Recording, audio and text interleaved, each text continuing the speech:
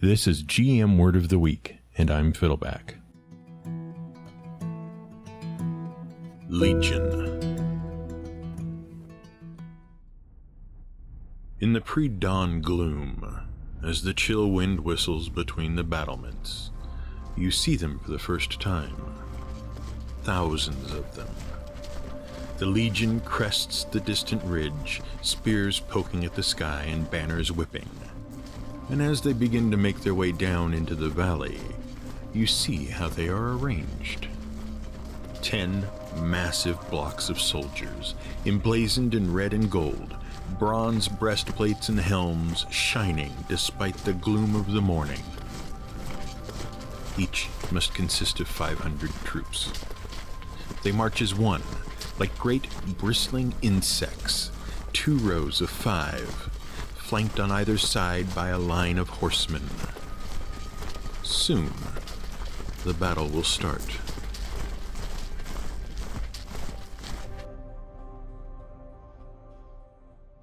It has been said that an army marches on its stomach. We're not sure who said it. The quote has been attributed to both Napoleon Bonaparte and King Frederick the Great. Whoever said it, they were trying to emphasize the importance of good supply lines. If you wanted to keep your soldiers marching, you had to keep them fed. And if you wanted to stop an army, you could cut their supply lines. But if you want an army to march at all, instead of, say, running along in a chaotic, jumbled mass, you need organization. And for military organization, no pre-modern civilization has surpassed the Romans. There were armies that were better trained and better equipped. There were armies that were bigger. There were armies that were more tactically skilled. But the Romans had the organization thing down cold. Which is why the word legion endures to this day. Whenever you have an army in a game or movie or book, and you want them to seem big and organized and unbeatable, you call them a legion. Today, we use the word legion to refer to armies and organizations and groups that are scary big and scary unified. Warcraft had its burning legion of demons. Mass Effect had its Geth Hivemind legion. Fallout had its legion of slavers. Magic the Gathering had the Legion set, which was probably a big collection of cards if we know anything about Magic the Gathering. But we don't. And the real-life hacker group Anonymous adopted the phrase, "We are Legion," to emphasize their numbers across the world. That last one, along with Mass Effect's Legion, is probably a biblical reference. Several of the Gospels tell the story of the exorcism of the Gerasene demons, but the Gospel of Mark seems to have the earliest and most detailed account. It seems Jesus was wandering a country called Jerseni, or Jerash, in northern Jordan. He came upon a babbling man and realized the man was possessed by a demon. Jesus demanded that the demon come forth and give his name. See, this is a big thing. If you know the name of a demon, you can exorcise it. The demon was understandably resistant, but it revealed that it was not a demon, but a horde of demons living in this guy's skull. "My name is Legion," said the demon, "for we are many." The demons then went on to beg Jesus not to exorcise them, but to instead send them into a flock of pigs nearby. Jesus complied, and the demons possessed the 2,000 pigs and forced them to drown themselves in a nearby lake. For reasons. Actually, a lot has been written about this particular story and the interpretation of it. One interpretation is that the demons had intended to destroy the pigs all along and were using the swineherd to do it. Another is that the pigs destroyed themselves rather than be possessed by demons. And still another is that it's all a reference to the Roman legion being driven out of Palestine by the power of God. But this isn't the Bible scholar's word of the week, and we're not going to try to interpret that story. Instead, we're going to talk about the Roman legion. Once upon a time, round about 800 BCE, the word legion referred to the entire army of Rome. At that time, the army was under the command of the Etruscan kings. Who were the Etruscans? And why did they command the first Roman legion? Well, it's complicated. The founding of Rome is one of those stories that is so steeped in myth and legend that it's kind of hard to disentangle. The most famous myth goes like this. There was a king, Numitor, and he was overthrown by his brother, Amulius. It's a kind of Hamlet or Lion King setup. Amulius didn't want any Simbas or Hamlets showing up, so he had the kings killed and forced Numitor's wife, Rhea, to become a Vestal Virgin.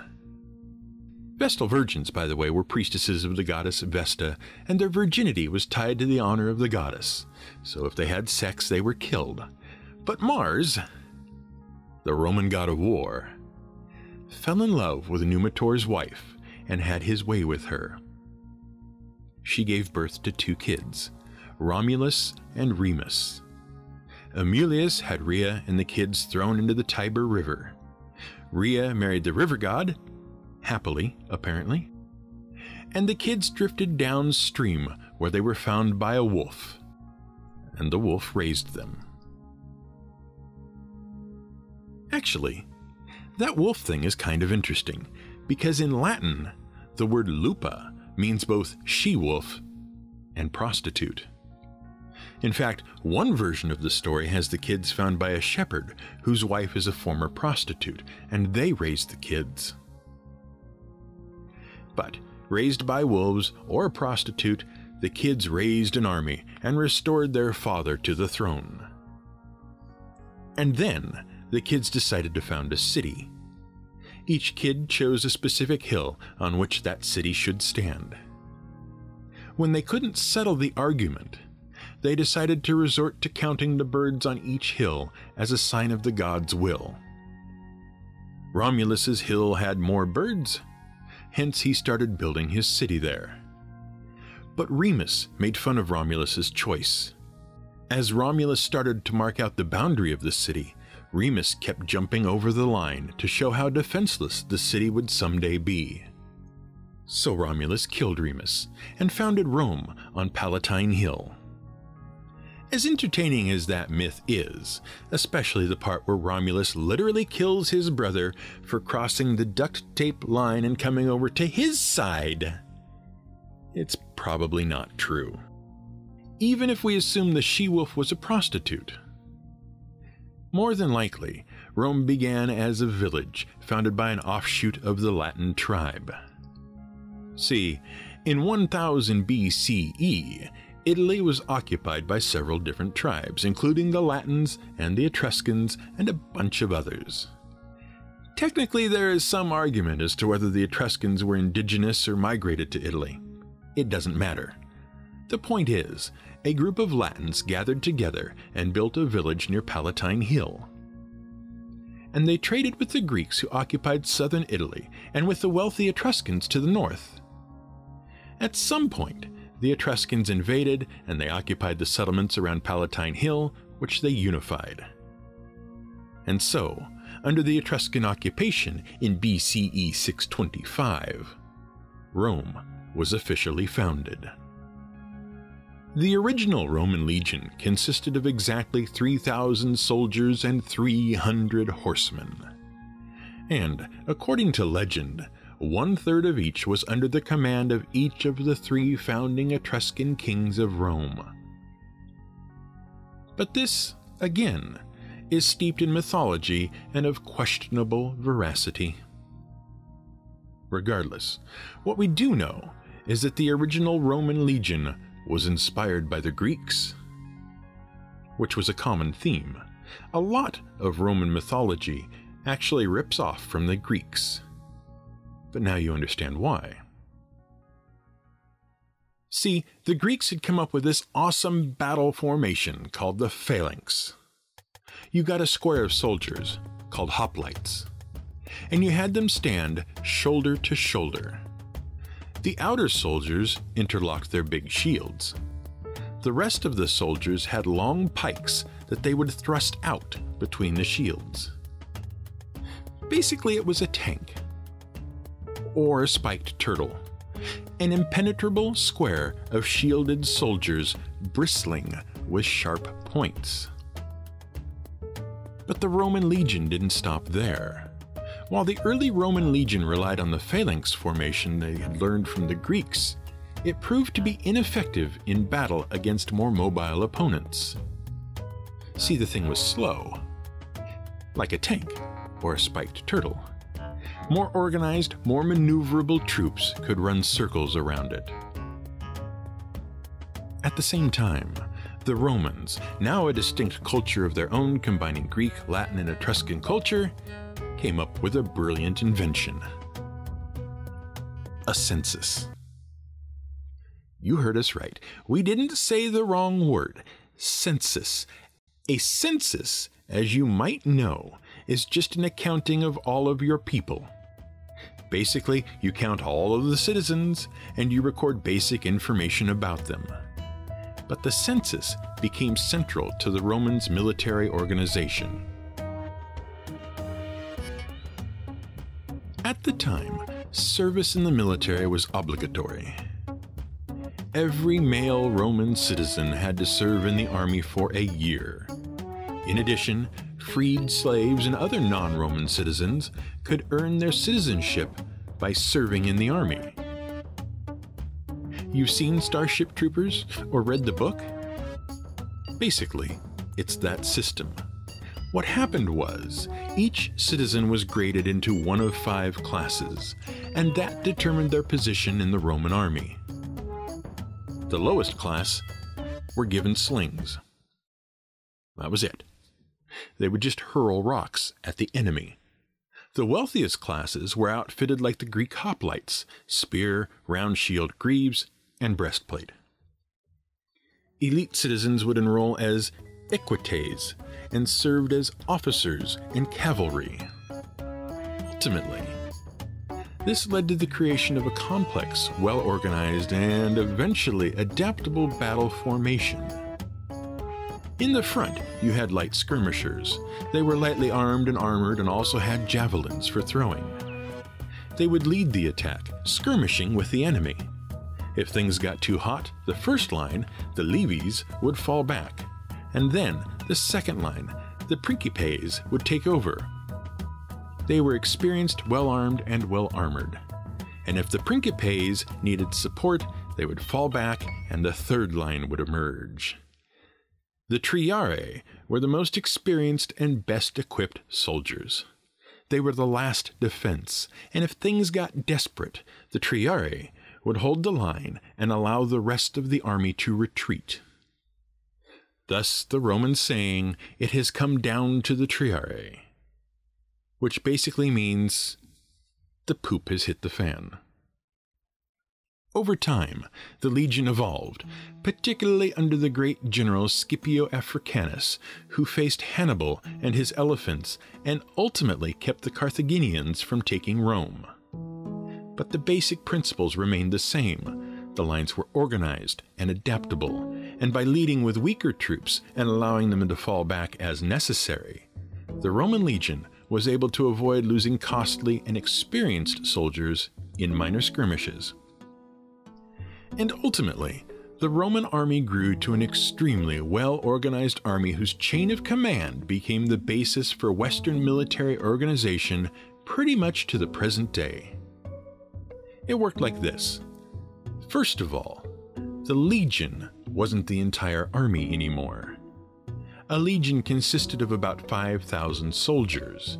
This included 100 horsemen and 10 cohorts. A cohort was a unit of 480 soldiers. The soldiers were divided into 6 centuries of 80 soldiers each, and each soldier belonged to a tent unit, which consisted of 8 soldiers. If you want to get really technical, a legion was actually 5,240 soldiers. In addition to the 120 horsemen, it had 9 normal cohorts and 1 special first cohort that consisted of 5 maniples or double centuries. See? They were organized. And there were some other interesting traditions. In a legion, for example, the first cohort was the veterans, the elite troops, the best of the best. The 6th cohort consisted of the best up-and-coming young soldiers.